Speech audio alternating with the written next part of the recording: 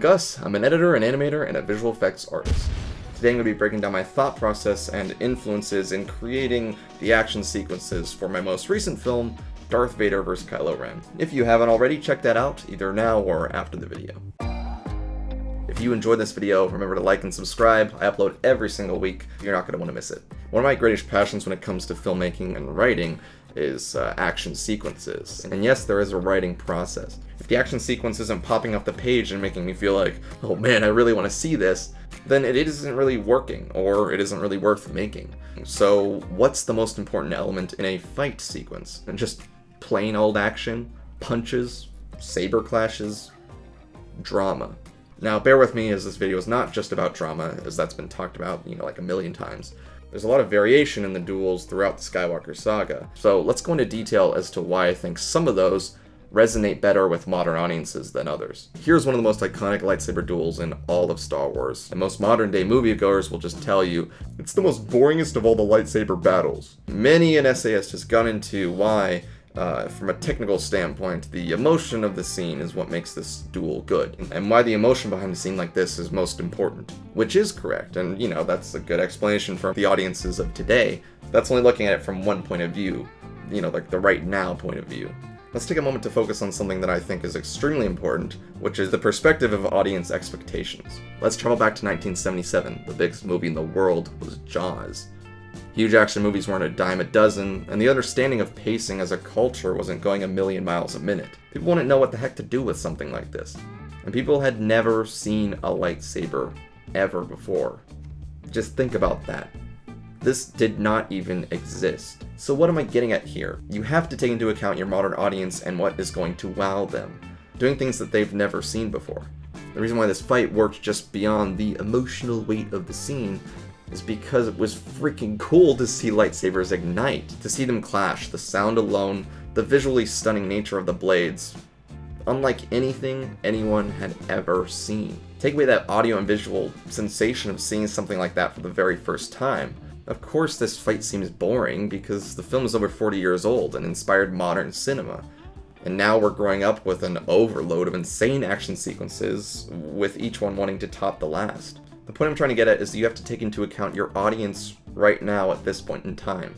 Do people think this is cool right now? No, we've been desensitized to sabers clashing together. The sounds are the same as they've always been, we're accustomed to the way they work. The lightsaber as a weapon is almost as standard to our brains as a sword nowadays. Not quite to that level, but you get what I'm trying to say. It doesn't hold the same weight as it used to. So when I make an action sequence now, what I'm least interested in showing is two guys slapping their sabers together. I would argue that the set piece of a lightsaber duel is much more important nowadays than just two people clashing sabers. Looking back on these films right now, what do you remember about Luke versus Darth Vader? When thinking about it in a day-to-day, is it this? Or is it moments like this?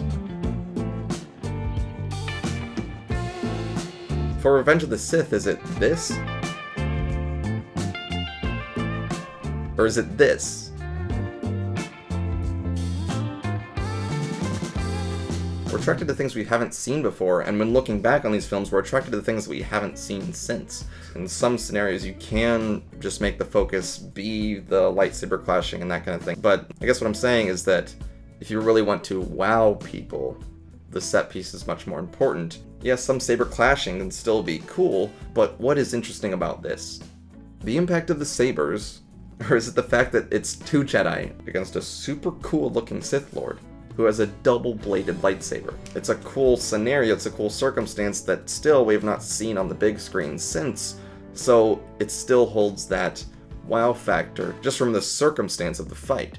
And yes, The Phantom Menace does go into very cool set pieces. I'm just talking about that initial start of the fight because although the environment isn't very stunning, the circumstance of the characters is still rather intriguing to us, even today for newcomers to the films. So applying this to modern films, or my film, how much time do I spend on Vader and Kylo clashing sabers? Even when they clash sabers at the end, what is more interesting to watch? Something we've seen a million times? Wow, it's so cool when they swing the lightsabers that way. Or can I create more entertainment by cutting to the side drama of a sniper trying to prove himself by the accuracy of his aim?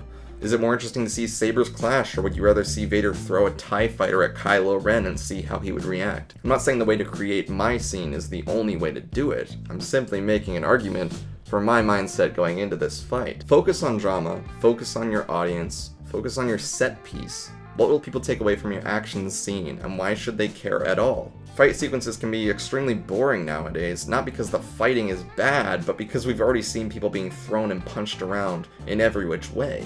So if you're tackling action, I'd suggest being prepared to look outside the box, finding something interesting and new that you can do that people have never seen before. Rather than focusing on someone punching in a cool way, think about the bigger picture. What sets your fight scene apart? What will really wow and spark the imagination of your modern audience? If you can figure this part out, you'll be able to create action scenes that are fresh and exciting. Hey guys, follow me on Instagram for daily posts and LEGO content. Also, check out my Patreon if you want to support these videos that I make. There's a lot of cool exclusive perks, and it really helps out the channel. I hope you enjoyed this video. On to the next one.